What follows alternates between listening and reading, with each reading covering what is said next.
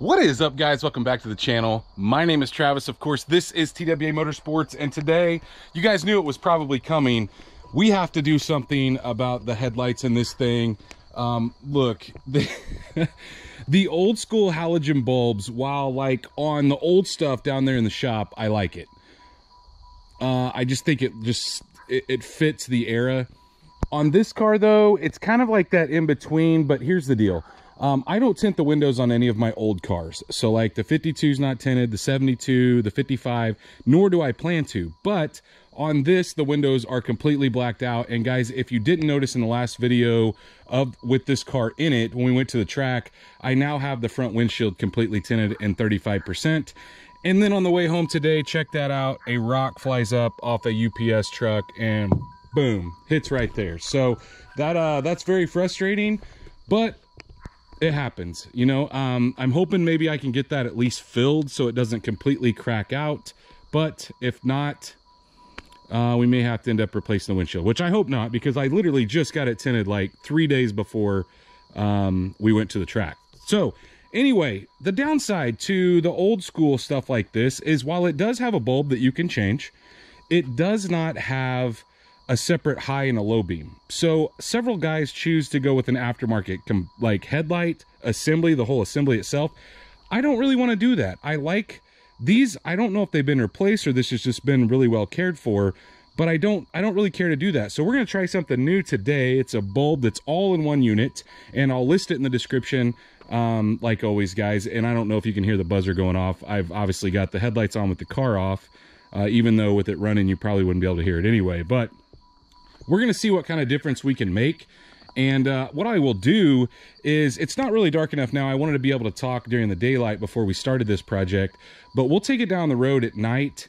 I'll get inside here in a second and show you how dark it is, like in this lighting. But when it gets dark, like pitch black dark, we'll drive down the road, and then we'll also do that same thing after we replace them and see what kind of difference it makes. I don't know how great the camera's going to pick up like the night. You know, when I look back at the ones I've done before, so-so if you're looking at it on a computer screen, maybe not on a phone so much. But either way, we're going to replace these today.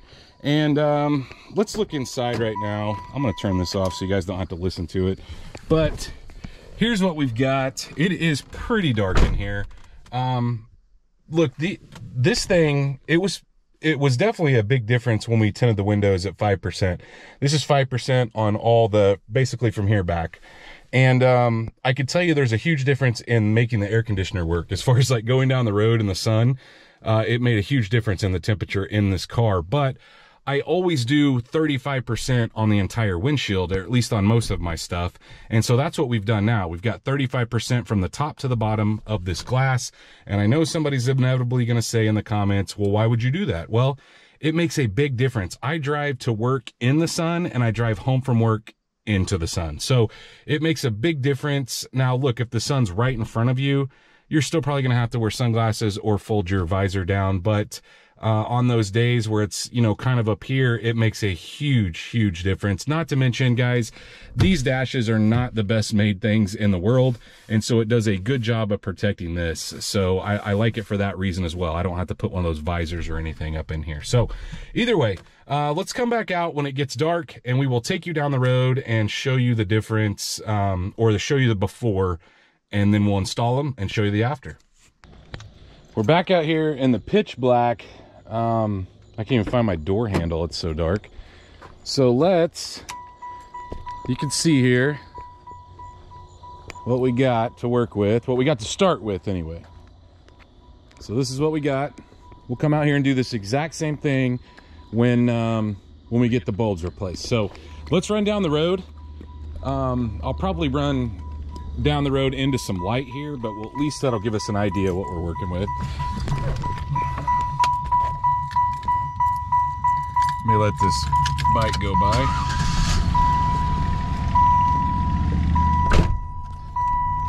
So we're not following light anyway. I'm gonna try to put you up here close to the steering wheel so maybe you get, and I tell you what, let's turn the interior lights down.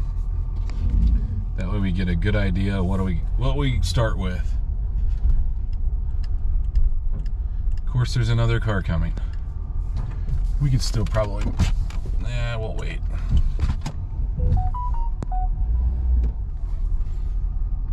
Nobody drives in front of my house until I'm wanting to film something. It's the way it is when I'm filming in the daylight too, though.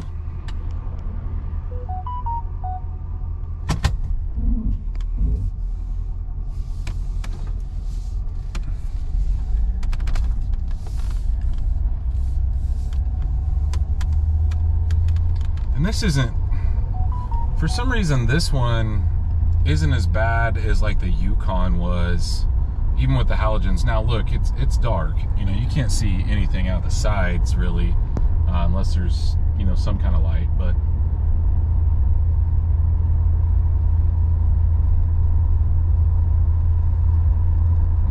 when I go back here, I'll use the brights. And then I'll take this same exact path around the same time when we get the bulbs changed.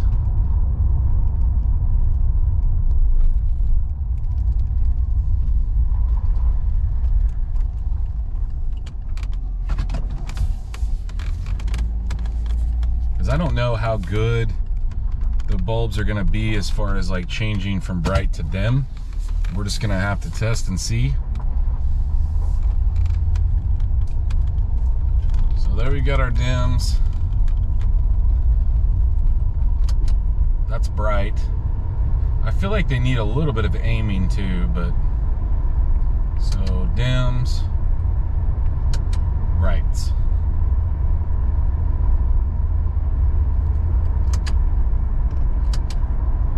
Definitely a different, I mean, it's definitely brighter with the brights on. I think it just shines out more, but all right, let's get this thing in there and change these bulbs out. Hopefully it's not, we don't have to remove a bunch of stuff to get them in. Now that we're down here in the shop, let's see if we can get these things replaced. This is what the kit comes with, guys. I don't know how it manages. Maybe it turns both of them on when you hit high beam. I don't really know. We're gonna find out. So anyway, this is a turn signal, I believe, on these cars. It looks like, I was hoping this would be relatively easy and I wouldn't have to take the battery out or anything, and maybe that's the case. Looks like they turn. I may be wrong. Oh, they do. I just don't know if I can get my hand in there to turn them, is the problem. The gum fell out. So, what do we do? Well, it looks like these just set in a channel. You do? Huh. I don't know. I'm gonna have to get a flashlight down here and see exactly what's going on. It looks like there may be like a ring on here to keep these things in place, and I'll try to bring you in a little closer here in a minute. Let me go grab a light and we'll bring you down closer and look at them. There is like a plastic locking ring there. You can see. See if I can get my light to kind of stay here while we pull that back. And I think, guys, I don't know if I'm gonna be able to get my hand in there and turn that thing or not. My hand's too big to get in there. I feel like I've got it somewhat loose, but we need to turn it a little bit in order to get it out of the channel. I wonder if this side's any easier. Looks about the same. Can pop this piece of plastic loose. I don't know, I just feel like it'd be easier on us if we could get the whole light assembly out, but I really don't want to take it out, even though I do think, guys, it needs to be aimed a little bit.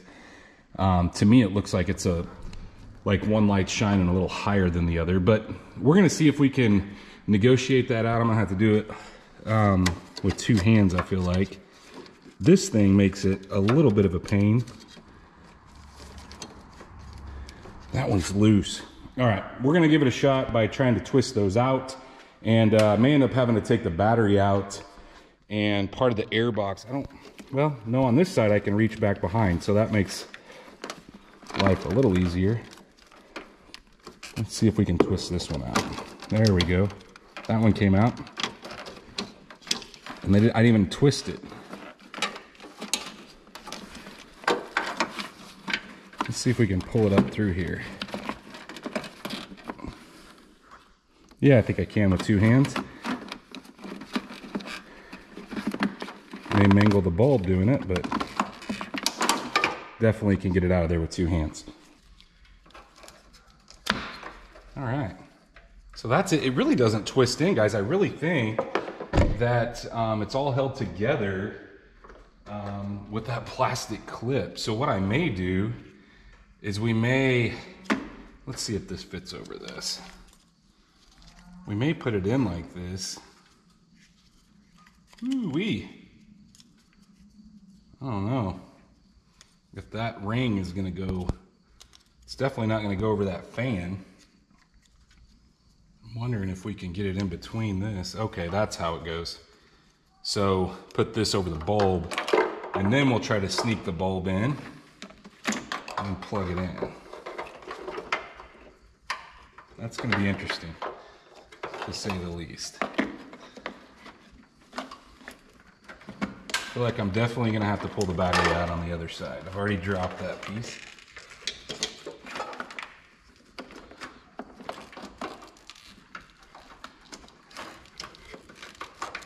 The cool thing is we can at least plug it in afterwards. We don't have to plug it in and then try to get it in place.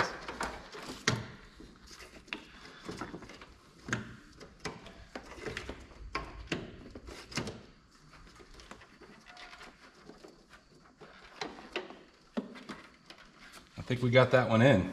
Holy cow, not fun. Wanted to show you guys on this how this works. So I got this, if you take this collar off that you see, that's why it's removable, so you can get your plastic piece on and it not interfere with the fan. Because you can't get it on the back end because the hole's not big enough on the inside to do that. So now that we've got it together, we can push it back in there, because this is what locks it in place. If you don't have that, you obviously can't push it in. So make sure that it's seated all the way. Now we'll get the light back in. Another thing you want to do is, I don't know if you guys can see, but our bulb, I know this LED makes a weird light, my flashlight, but you want to make sure it's up and down, or at least that's where we're going to test it at. You still have the ability to turn this, and honestly guys, if the wire is coming out of the bottom, you should have it good. So I went ahead and plugged it in. I'm gonna turn it on just to test this one side, even though we don't have the other side yet. Let's do that real quick. Listen to the dinging of the, oh my. All right, you can hear the fan. look at the difference. Holy cow, I think this is gonna be a huge upgrade. I mean, wow. All right, let's see what happens when we put it on bright. I don't know. Okay, it just straight turns off, I guess? Okay, so maybe you just don't have brights on those. That's interesting. Okay, so no brights. I guess that's the way they're designed, is, that's weird. You know, these have 2 bulbs, obviously, in the same deal. I just thought maybe one would come on and the other one wouldn't. We'll plug them both in and see if it's a polarity issue. I don't think you can plug them in backwards. No, you can't. Only one way to plug them in. Maybe it's because it's getting an oddball load. So either way, let's see if we can get this one out, and then we'll give it a shot. I fought with this side for a minute, and then I ultimately decided, you know what? Let's just unhook the battery and make it easier on ourselves. 13 millimeter, if you've still got your hold down in place. And guys, I'll list these lights and stuff down below in the description if you're curious or wanting to pick up a set of these. I think it's gonna make a big difference. Let's unhook the negative first, actually.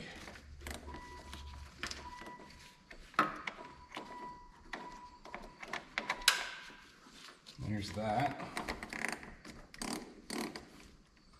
Still got the Delco battery. I think this guy that, you know, I told you this is an original owner car, if you guys caught that video where I picked this thing up, but I think this guy went to the dealer for everything. Nobody uses a GM battery, that's for sure. Now we have a little better access here. We can pull this light out. Holy cow. If you had really small hands, I still think it'd be a problem because of there's a couple like pieces of wiring harness here that gets in the way. I'm having to I'm even struggling with, holy cow. Yeah, I'm struggling with the battery out even. There's a big wiring harness here. I think I'm just gonna unclip it. And then maybe I'll have better access. This right here, I think if we unclip that, that'll give us the additional room that we need. There we go. Now, let's put you back up on the tripod and let's see if we can swap these out.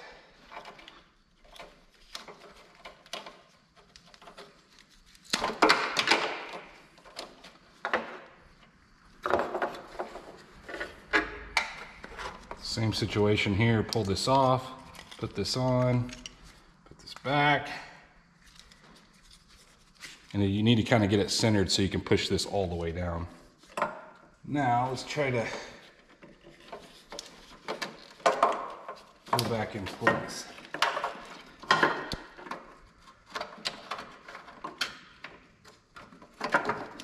Ooh, that's a tight fit. Holy cow, guys.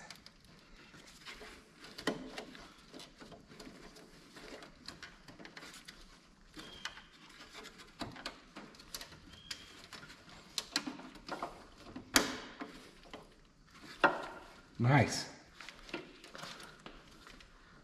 I think got it straight up and down. Looks like it. I just don't love the way it fit in the opening here. It only kind of wants to go in one way.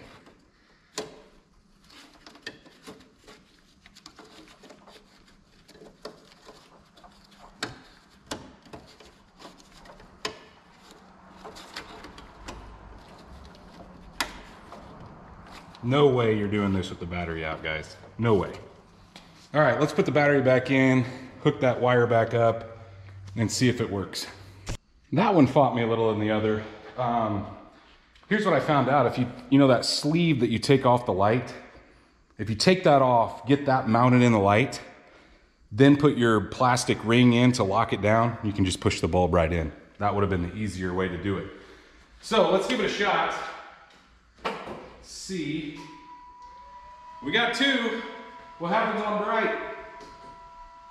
Uh-oh. So it does have a bright. This one isn't working. That's interesting. Maybe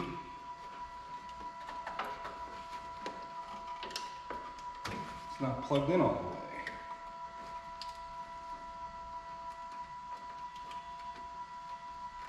Holy cow, that's weird, guys.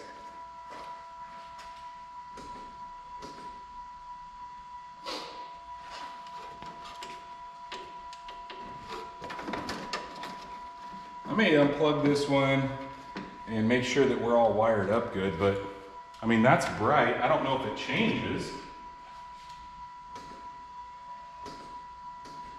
It does. So maybe I just got a bad one out of the box or something. We'll mess with it a little bit and see if we can get it to come on.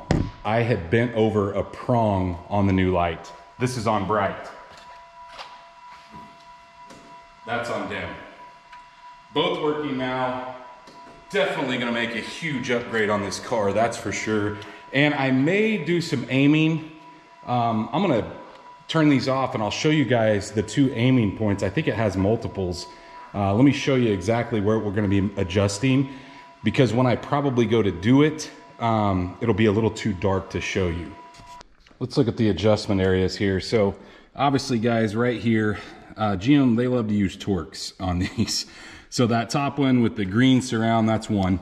And then you actually have this guy, which you can tighten up or loosen as well on the side. You see it right there? You only have access from this side, and you've got that obviously on both. Not exactly sure how that works, but it looks like you do have some adjustment there. So those are the two areas that we're going to adjust. Other thing, make sure your light is straight up and down like this, and you should be set. So at this point, we're all finished up. We're gonna go out and take a look at them about the same time when the sun's just starting to go down. It's about the same time we did this before. So let's open this up, turn them on, and take a look at what we've got. I can tell you guys, it's gonna be a huge difference, that's for sure. Look at those things. All right, I'm gonna flip this thing around. I'm gonna point it at my garage door. I'm not gonna go through the, normally guys, you would wanna be 25 feet away. You would measure from the middle of your headlight. There should be a mark in the center of your headlight to the ground. You would subtract 4 inches, and 25 feet away up against a flat wall, that is where you would want it to land. I'm just gonna eyeball this one. I'm not gonna go through that process. So I'm gonna flip this thing around and we'll see kind of how they're aimed. Now I'm not even close to 25 feet away because I noticed that, you know, the further I get away, you can't really tell whether one needs to go one way or the other. So that one that I said was misaligned was the driver's side, and they're pretty square up and down. It just looks like the driver's side needs to come out towards me. And I think that adjustment would be the inside one. Let's turn it one way or the other and see what happens. It's maxed out actually that way.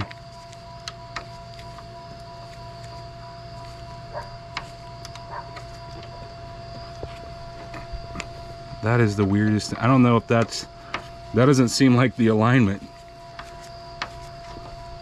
Maybe we only have a right or left. It doesn't seem like you can adjust this. Let's try this top one. That'll obviously go up and down. Yeah, you can see it going up. My arm wasn't in the way you could. So that's fine. We don't need to adjust that. We need to adjust the right and the left. So we may have to get a flashlight and see exactly what's involved. I was almost positive that that was the adjustment for it. Oh, it is. It just may be stuck. So I found another set screw right behind that adjustment. So what you have to do is you take that completely out, and you can move this manually by hand.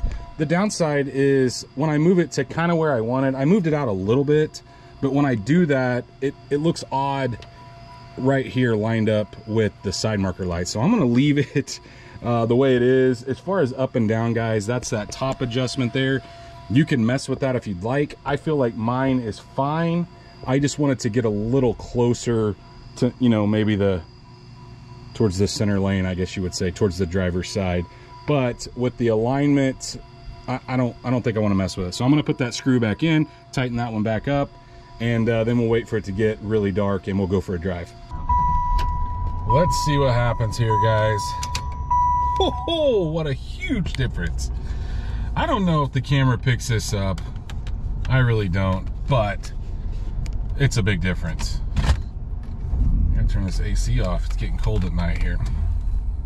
All right, we're gonna go the same way we came last night, or yeah, I guess it was last night when I filmed the first part of this. And we'll go all the way up to the same spot we went, and then when I come back, we'll turn them on bright and see what the difference is. I can tell you it's a massive difference. If the camera doesn't pick it up, definitely a difference. And then when we get back, we'll walk around it. Hopefully nobody turned my outside lights on, so we can take a look at it.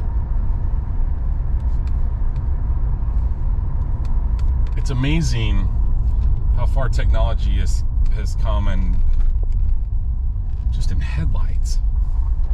You know, when this first started, HIDs were all the rage, and everybody wanted HID headlights, and the kits were like ridiculously expensive.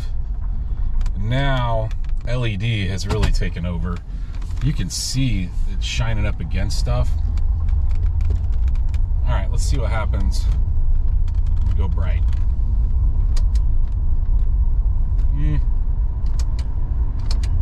The brights are better. but definitely, you know, one thing about LEDs, I generally don't ever switch off of dim. I generally just keep it on bright, or I generally just keep it on dim all the time.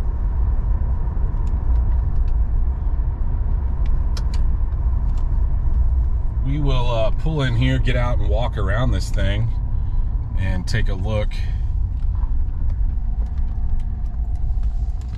Golly, that's so much brighter. Let's give it a walk around here.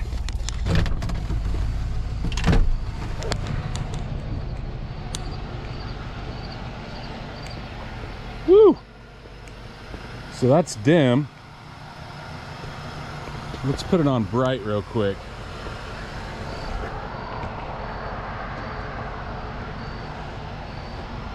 Wow. What a huge change. I know I say this about every one of these I do, but it amazes me how much better it is than the old school halogens. Got it back here in the garage. I know it needs cleaned, but huge difference. Guys, you know, this thing's nasty. They're both nasty, but you could see that, you know, I tint the windshield on majority of the newer stuff that we have. And so those lights make a huge difference. Would it be better if I didn't have my windshield tinted? Absolutely, it would. But I would still put LEDs in even if I didn't tint the windshield. It just helps, you know, whether you have the windshield tinted or not. But I'm still kind of bummed about the UPS driver that threw a rock up and cracked my windshield right there, or put you know, a spot on it. I'm hoping, like I said, I can get that filled. If not, hopefully we don't have to replace the glass. But either way, like I said, guys, it needs to be clean. You can see the two different variants of green here side by side. I'm a fan of green. Green is my favorite color. You can also see we still have some tire left over from the track event that you guys saw in a video. My son took this thing down the track. But if you guys like this video, please, like always, go down there in the comments and let me know about it, and smash that thumbs up button. A couple people have asked, you know, on the Yukon here, I went HID to LED, and several have asked about, you know, how have they held up, because it was a plug and play deal, no like pinning extra wires or anything, kind of an odd swap. But I actually have recently had one go out, so be looking for a video on it very soon, because we're going to replace it with a different brand, and we will see how long those last. I think these have been in for about 4 months, 5 months maybe, and we already got one out. So hopefully this isn't the same. I generally don't have that issue with LEDs when we're not, you know, going HID to LED. This is a factory HID, so hopefully all that makes sense. But anyway, guys, like I said, if you did enjoy it, please smash the thumbs up button. If you are not subscribed, guys, go down there and hit the subscribe button. While you're down there doing all that, make sure you ring the bell icon to notify you every time we drop a new video. And stay tuned to see what we work on next.